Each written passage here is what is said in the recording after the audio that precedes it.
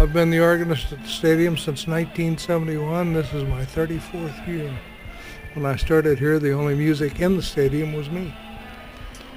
Before me in 71, when the stadium opened in 66, they had a strolling four-piece musical Dixieland group.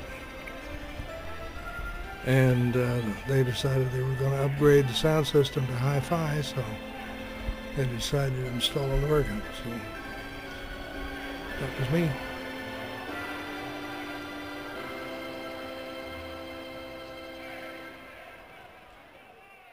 Yeah, there's a lot of memories here. Of course, the first thing that comes to mind, memories are Gussie Bush, who was the godfather of the brewery and the godfather of the Cardinals when they bought the team. And of course, Jack Buck. And a lot of memories, a lot of people I got to meet and talk to here, ex-baseball players of the 40s and 50s. People that I listened to on listened to the games on the radio in the 40s when I was a kid. And I got the honor to meet them and talk to them before they passed on to their next expression.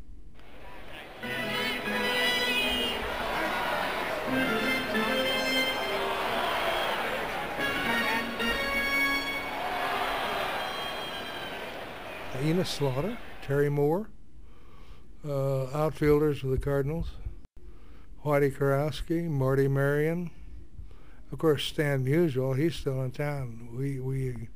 I'm hired to play parties, private parties, and Stan's a guest, or Mike Shannon's a guest, and so we get to entertain a lot of people. Stan Musial on his harmonica with me on the piano, that's a riot.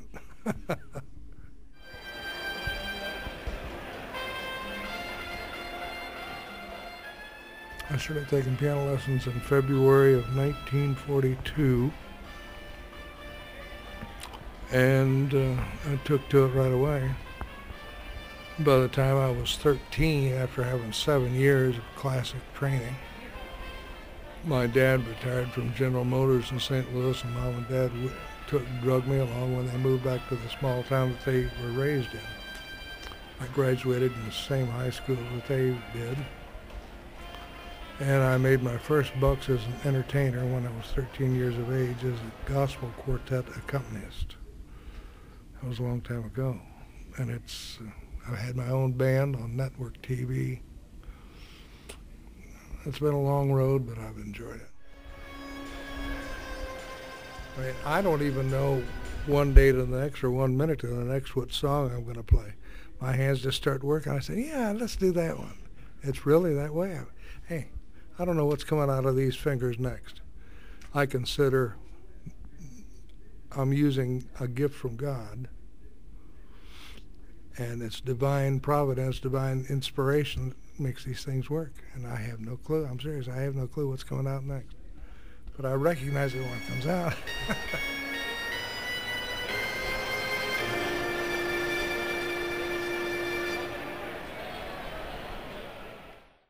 And yes, they're going to take the organ to the new stadium. They've already asked me for my input for my new space.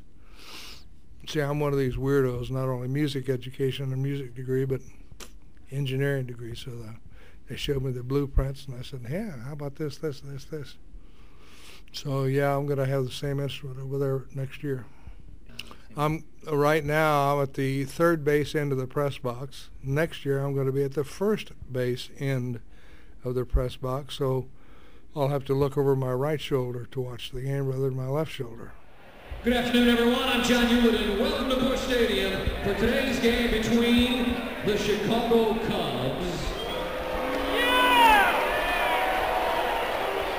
and your National League champion, St. Louis Cardinals. It's been a while since we've seen you all. Good to have baseball back in St. Louis. We have a lot of folks introduced to you on the... Well, as long as my health holds out, as long as the Cardinals want me to continue, and as long as they want to put green in my palm, I'll probably hang in there because it's something I love to do.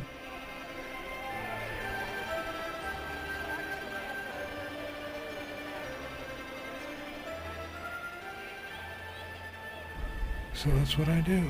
I share God's talent with as many people as I can, either in performance or in education, and it just makes my whole day.